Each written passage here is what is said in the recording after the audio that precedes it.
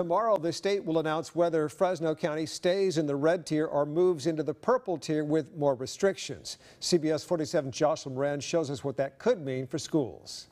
Again, stubborn, this virus, some counties teetering, and so that will be made public tomorrow. Tuesday's state update is one that not only businesses throughout Fresno County are anticipating, but also schools. Today, Clovis Unified and county health officials taking questions from parents on what in-person learning could look like. Fresno County Interim Health Officer Dr. Race Voris says regardless if the county goes back into the purple tier, elementary schools with waivers approved by the state will be allowed to resume in-person instruction, but with strict plans in place. Today, State Health and Human Services Secretary Dr. Mark Galley said a significant focus now is working with counties on ensuring they're able to track cases in schools. Providing tools to increase our ability to address outbreaks and investigate them quickly. Dr. John Zweifler with the Fresno County Department of Public Health says taking precautionary measures is critical.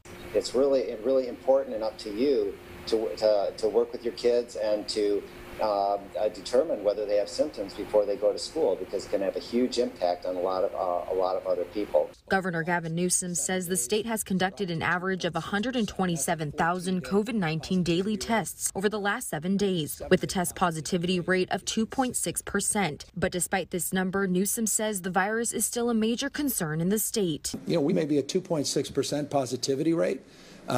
But we're entering into not just the flu season, we're entering into a period of time where people are more likely to start congregating and mixing back indoors. Jocelyn Moran, CBS 47 Eyewitness News.